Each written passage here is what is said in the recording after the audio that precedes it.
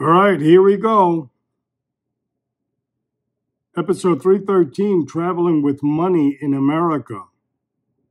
You know, when I first heard about this, like I said, I didn't believe it. I said, no, there's an angle here. Obviously, this must be criminals. And the more research I did, it was just the same sad story over and over and over again. So I said, well, I was going to hold off on doing this show a little bit later down the road, but I said, there's no point in waiting because it's all one sad story.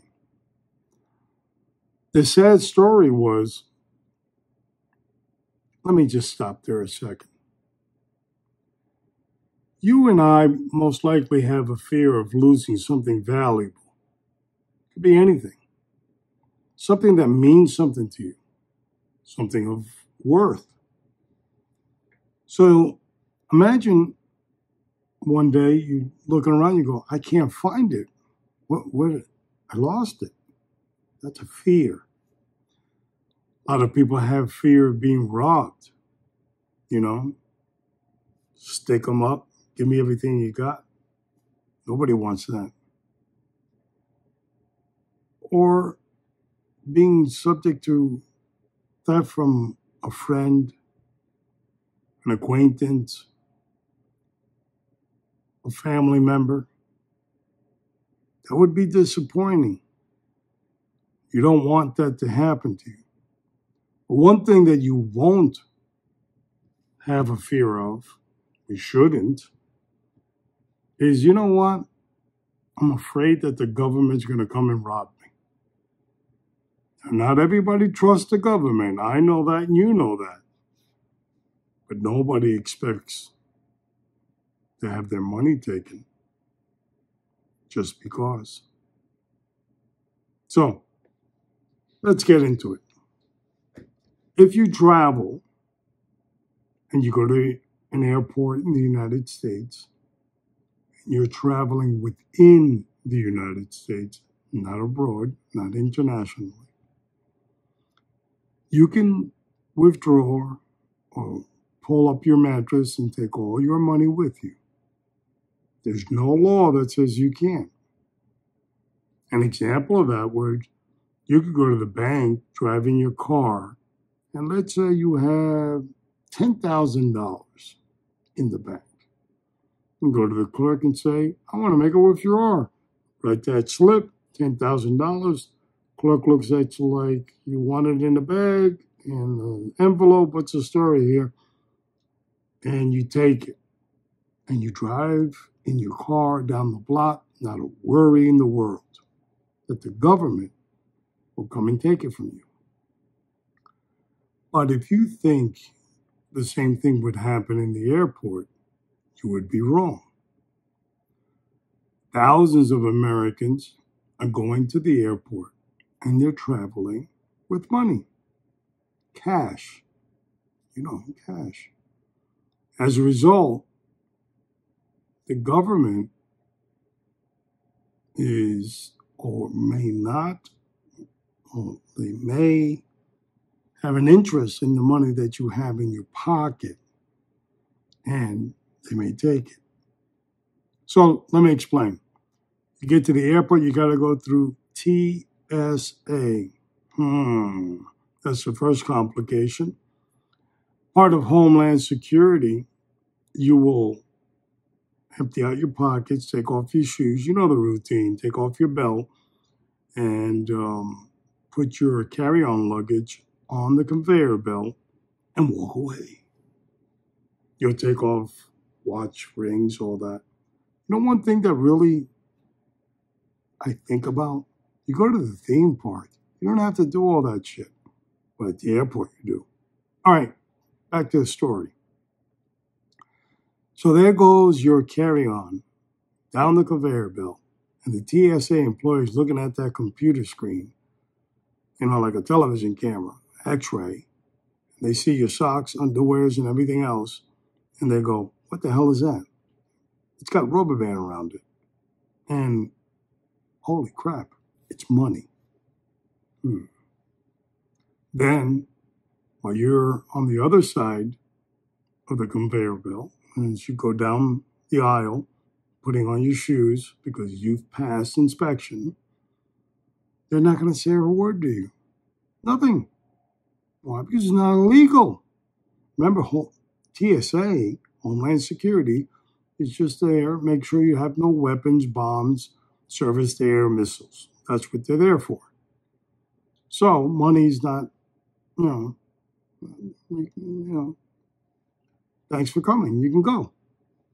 But then around the checkoff area, the checkpoint area, there are agents, federal agents, dressed like tourists, looking stupid with backpacks and, sneakers. And they're acting and fooling people that they're travelers. Usually a squad, 4 or 5 of them. And the TSA guy just gave the signal. And they pointed you out that signal is they discovered in your carry-on or in your pocket, on your person, because you didn't empty out the money. You kept it in your pocket, but it got picked up on the x-ray. Large amounts of money.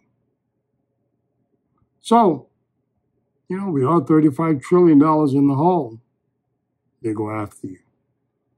And they'll give you the bull story. Are you carrying anything in your bag that might be in danger? I'm agent so-and-so of the blank blank agency, because there's more than one agency. Now, the best one out of all of them is the DEA, okay, Drug Enforcement Agency, because they've confiscated the most amounts of money. So here you are, you're at your terminal, you're sitting there. They show up, they surprise you. They go, can you open up your bag? Do you have anything in there? There might be an explosive, something threatening. They act like it's continuation of the security checkpoint. But it's not. It has nothing to do with security. In fact, the court system back in 2003, I believe it was the Supreme Court, told them to knock that off. Okay? Because they don't do security. Drug Enforcement Agency. You get it? You're starting to pick up what I'm putting down? So, they do the charade. Sometimes they bring a dog so you can sniff your bag. But it's all a charade, because the bottom line is it's like a 3-card Monty. Okay, let me slow down. You have the little coconuts, and then you put one of the nuts underneath the coconut, and then you shuffle them around.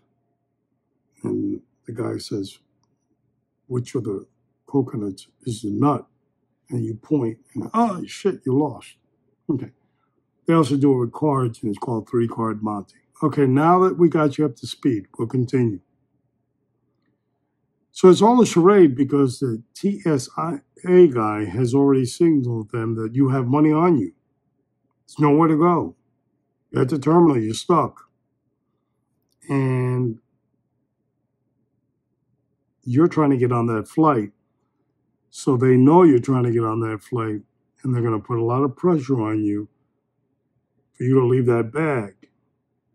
And they're going to say interesting things to you like, do you have anything inside that bag that might be a danger to this flight? Oh, I just came through a checkpoint. They said I was good. Oh, okay. Well, we got to take a look inside it. And do you consent? And then if you say, no, I don't consent, well, you ain't getting on the plane, pal. Am I being detained? And they're going to tell you this strange thing. You ready? Hope you're sitting down. No, you are not detained, but your bag is. What the hell? Let me repeat that. Am I detained? No. You are not detained. You can get on that flight and keep going, but your bag is. Now you have to make a decision. Do I leave the $5,000 that's in the bag and get on the flight? or do I stand here and try to figure out what this is? So a lot of people try to figure out what it is, and they start saying, well, I haven't done anything. What did I do? I didn't do anything. And they're going to tell you, well, just open up the bag, and then we'll go through this BS about signing a consent, no consent, verbal consent, all this shit. So the bottom line is, once they finally open up the carry-on bag, they're going to discover what they already got tipped off to by the snitch over at TSA, and they're going to say, aha, why are you traveling with this much money? And now, all of a sudden, the United States Constitution goes out the window, and the government doesn't have to prove your guilt. No, we don't do that at the airport. You have to prove your innocence. Therefore, you have to explain to them why you have $5,000 in cash inside your carry-on. Quickly. And you go, well, I took out the money because I owed it to somebody else and because I was going to go buy a bicycle and then ride it all the way back to my house. And here, the bicycle I'm going to buy, and this is the guy I'm going to go see. And they go, not good enough. We are going to take it under what they call a civil asset forfeiture. Gone. Right in the pocket. So what are we doing? And you're like, what? What do you mean you're taking it? That's right. You're free to go. But your bag is being detained. Most importantly, your money. Then they tell you can, file to get it back. Like real easy to do. You'll probably get it back before the flight lands. Bull, you know what.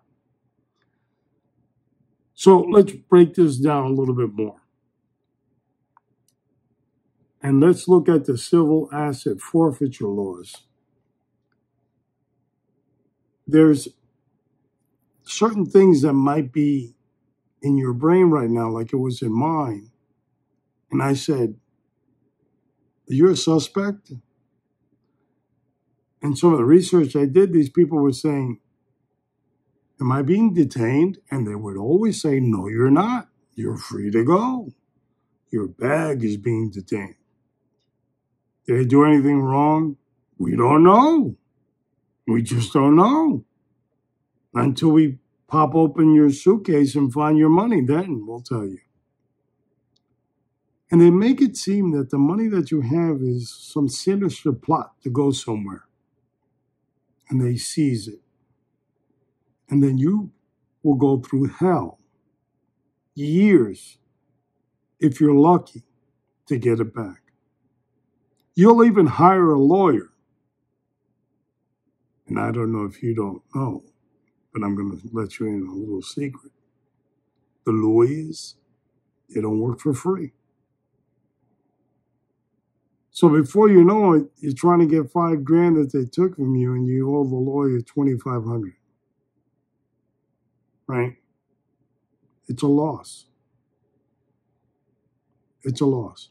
Now, under the forfeiture laws in America, in the U.S., United States, Washington up there with Uncle Joe, if you win your case, you have to be reimbursed for your legal costs. Okay. So, you understand where we're going here? In 2023, this charade at the airport netted the U.S. government $1 billion with a B in forfeitures. Did you hear what I just said? Are you paying attention?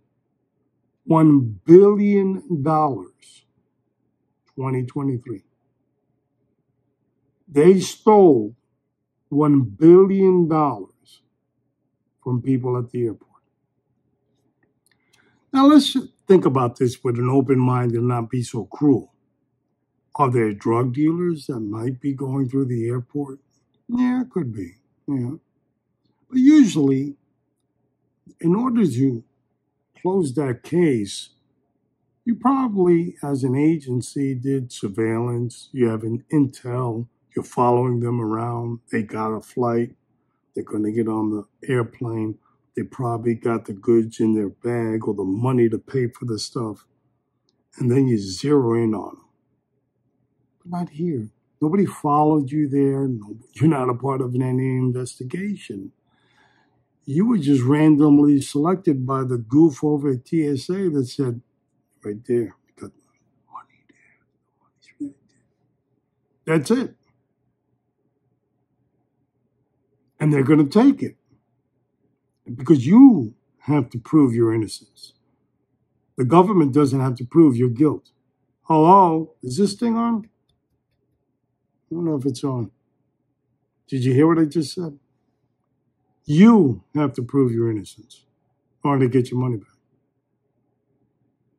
And you got to waste money, time, effort, lawyers. You got to get the lawyers. This is the shit that lawyers do. Now, we're also going to talk about the worms that are missing. The worms are our government officials called politicians. You know, the clowns we send up to Washington. What the hell are they doing? Anyway, we'll get to them in a minute. So, $1 billion was seized in 2023. Now, the money you may think goes straight to the U.S. Treasury, but you would be wrong. It actually goes to the Department of Justice. Not Treasury, not the general fund. So it's a civil asset forfeiture, and it goes to the Justice Department. It doesn't go to the Treasury General Fund. That is some trickery right there. Makes you think there's a lot of things wrong. So there's one congressman that for the last decade, it's 10 years for our friends in California, that has tried to pass what's called the Fair Act. It's House Rule 1525. They're trying to pass it with the 118th Congress. That's the bozos we got in there now. It was first shown in 2023. They ran out of time, and now it's the HR 1525 2023/2024 bill. Because Congress can't get their head out of their ass to approve this. You wonder why. But they're trying to change aspects of the law. Not say you can't do it. I mean, you can do it. I mean, obviously there are crooks that do these type of things, and this is why we need to do it. You know, like the Patriot Act. Remember that? Remember that with George W. back in the 01 when the terrorists knocked down the building and the whole thing?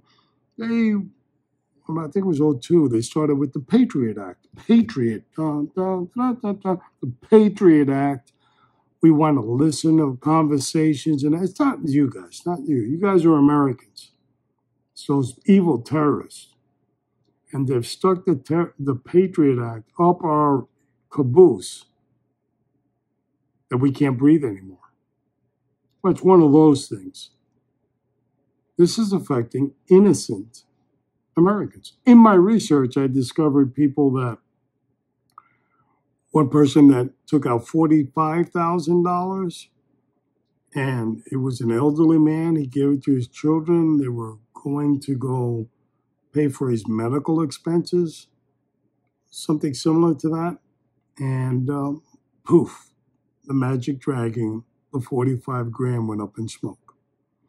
Another guy his mother and father died in Louisiana during a hurricane, and he got a small sum of money, about $28,000 from their death.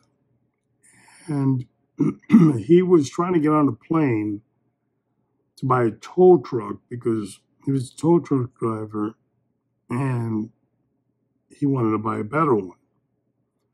So he saw one in an ad, and instead of driving over there, because remember, the tow truck he has ain't that good, he decided to fly over there. And as a result, he was stopped. Now, another curious thing for our African American community, or minorities as well, the federal agents like to target, based on their own statistics and what they write, the vast majority of the people they're stopping are black males.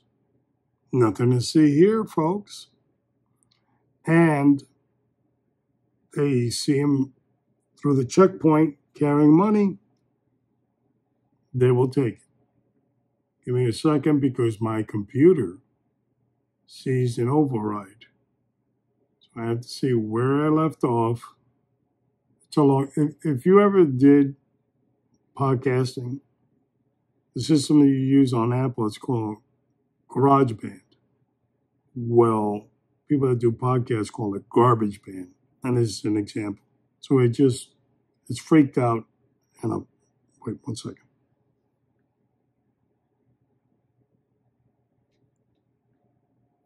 Trying to figure out where I left off. Give me a break.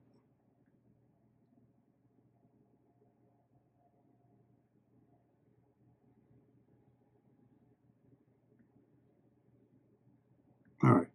Nothing to see here, folks. That's where I left off.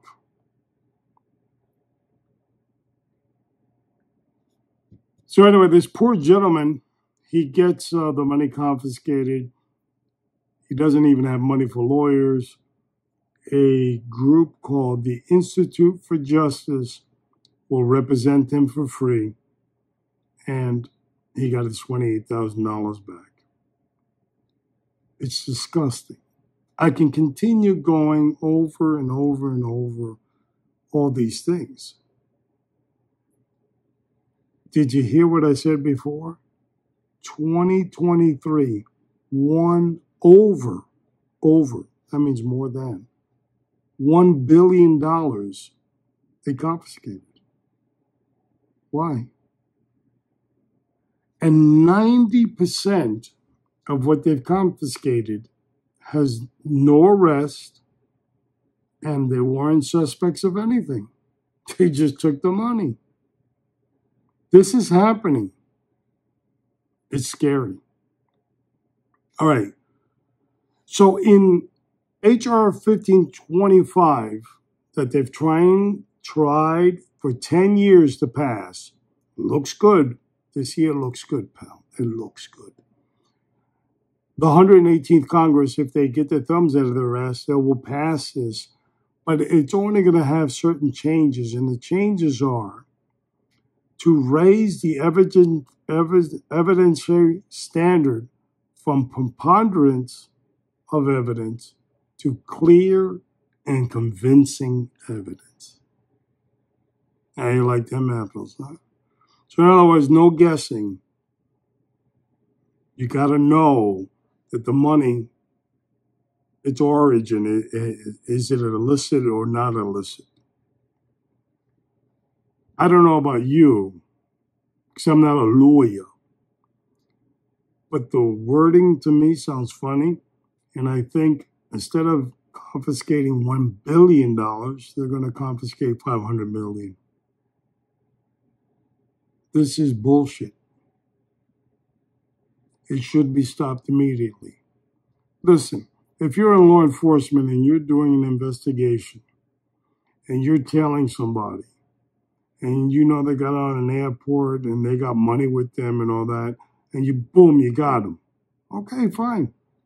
Take your civil asset forfeiture and take their money. But these are innocent people. For whatever reason, they want to travel with money, and it's perfectly legal. So you should be upset, because I am. This is why it's important to vote. This is why it's important to get on the horn, send your representative in Congress a love letter, email every once in a while about, please, I hope you're very busy up there in Washington. I'm just writing to let you know, could you please remove your thumb from your anus and get HR 1525 passed? Thank you. Signed, humble constituent. All right, so without sounding like Mr. Magoo anymore, we're going to wrap this up. Our government is totally dishonest and disgusting. Here's the best part of it. You ready? I hope you're sitting down for this one. These federal agencies don't have enough agents to play mugger at the airport. So what they do is they hire police departments in the state where they're doing this, in the airport. Okay? So whatever airport in America you're at, it doesn't matter if that police agency that they're going to hire to help them do this operation is next to the airport. You could be 50 miles away. They don't give a shit. They're going to deputize you. You're going to go along with the other agents, and you get to play mugger. That agency that loaned you out for the muggings will get 9%